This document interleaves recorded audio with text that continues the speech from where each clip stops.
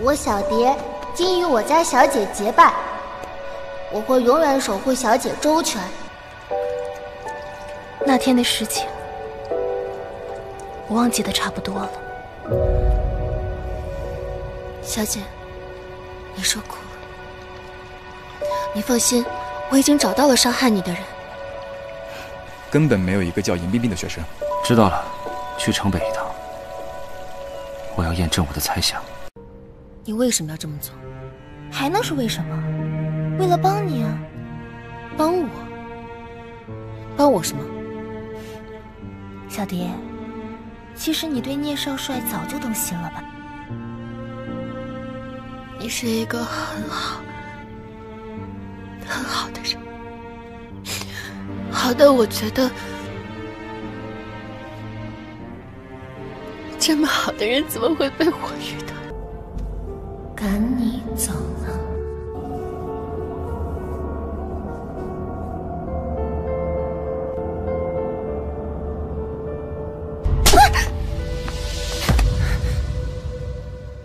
四娘是又犯什么病了？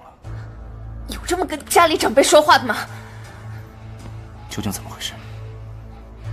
四娘，她误会我拿了大帅的文件。少帅怕是不知道，自己娶了个细作过门的。此次聂真必出。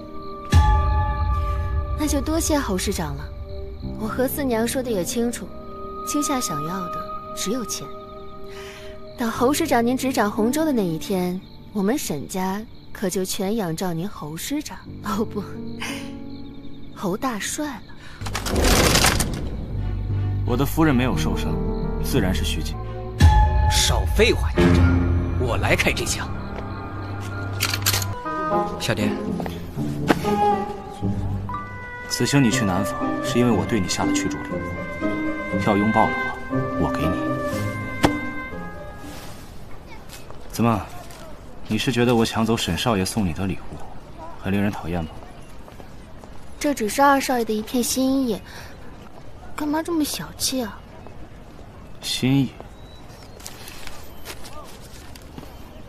心意是吧？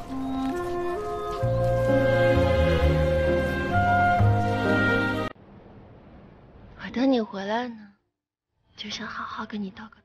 小蝶，你别干傻事。是大帅害死的大小姐，与你好好道完别，我也可以安心的走。小蝶，只有我与大帅会葬身在这火海里。逃婚的下场，你想过吗？他就是个人渣。人渣？我说的都是实话。我要夸你，骂得好。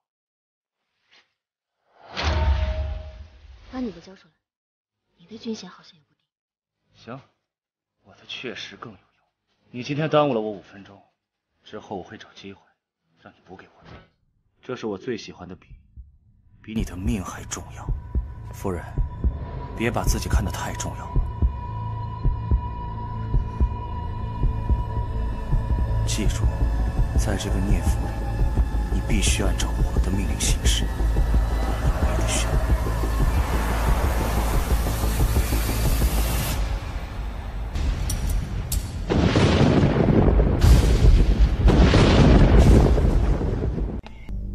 今天这款味道是最好的。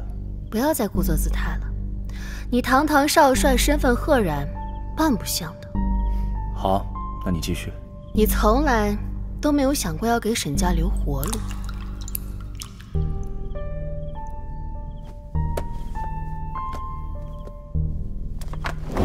这里面是你归国以来的行事记录。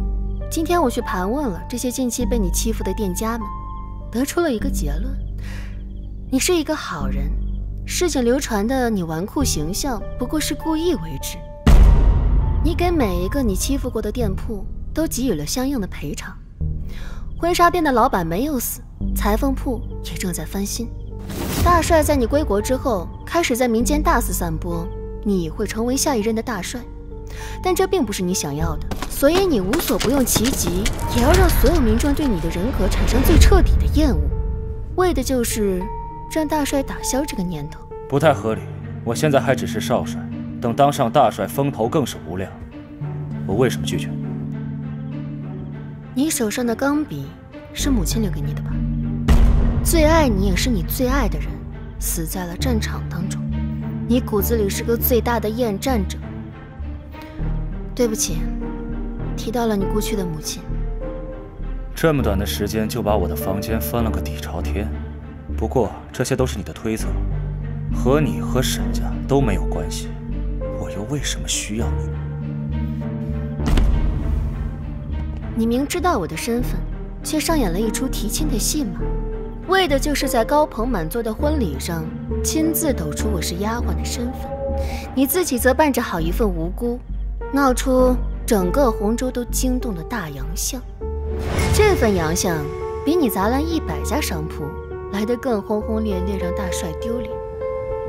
当然了，这个代价就是让沈家破灭。不过你并不在乎，所以我说，你从一开始就没有打算给沈家留活路。把枪收起来，别坏我的规矩。可他现在是你的隐患。刘秀，我再警告你最后一次，把枪收起来，然后出去。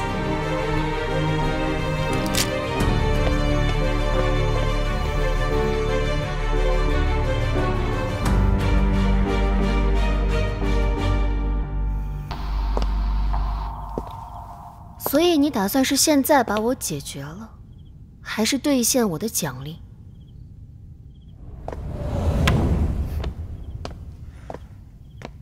你想要什么奖励？毁掉沈家之后，给足赔偿。这不作数，我本来就会这么做。好，那把沈家安顿好之后，你帮我查一个人。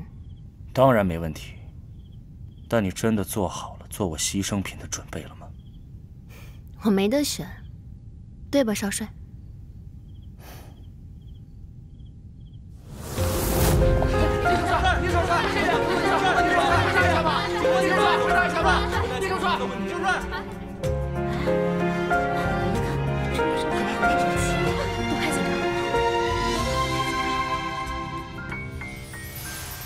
梦啊，流雨之风，生来成全多少事与衷。飘向谁辗转？明日，少帅与沈大小姐正式结连理，希望各位记者朋友莅临报道。你奔而上，心可应看逝去太匆匆。